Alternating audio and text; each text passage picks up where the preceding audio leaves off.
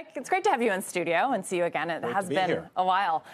So we've been talking about this. This space is ripe for consolidation. You just had so many software startups, IPOs over the last few years. But you think it's actually going to be some of these larger cap players, not the mega caps, are going to be doing the consolidating? Yeah, I mean, I think what you see going on in the market are the large players, Google, Amazon. These players that we've been talked about a little bit are trying to get into go up the stack. So they've built clouds. The clouds have computing, they have storage, but they're going up and building databases and other data systems. Meantime, you have companies like Snowflake and Datadog, which are best-of-breed providers. Interestingly, they live on top of the cloud players, right? So they sort of rent the space to be in their own business. But they're generally winning, and I think eventually there's going to be more and more conflict between the two.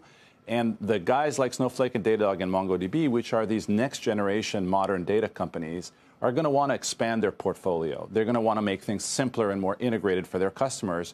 And obviously, some of that will come from R&D, but some of that's likely going to come from M&A. It feels like there's a disconnect right now, though, because you saw sort of these peak share prices at the end of last year, and they've all come down. So the acquirer wants to pay that lower price, and the target, let's say some of these software companies, they don't want to sell where they are now. This is, some of them are at their 52-week lows. When does that start to happen? Is that why we haven't seen more M&A activity so far? When does finally these targets say, okay, we might as well sell now because it looks like it could be a hard road?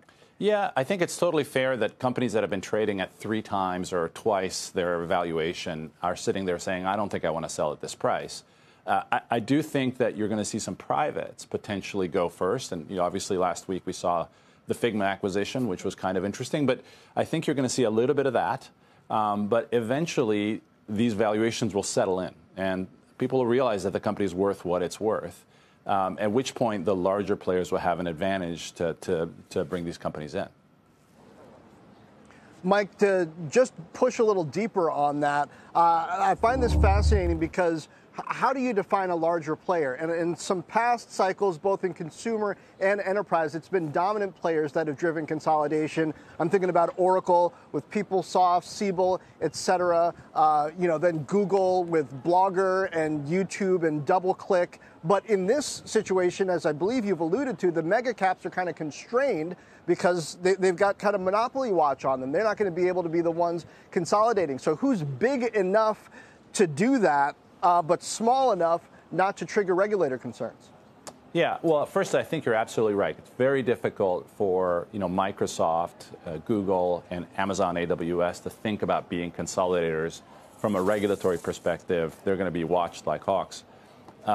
The players that are emerging right now, you're starting to see these next-generation modern data companies creep up from the single-digit billion market caps to 30, 40, 50, $60 billion market caps.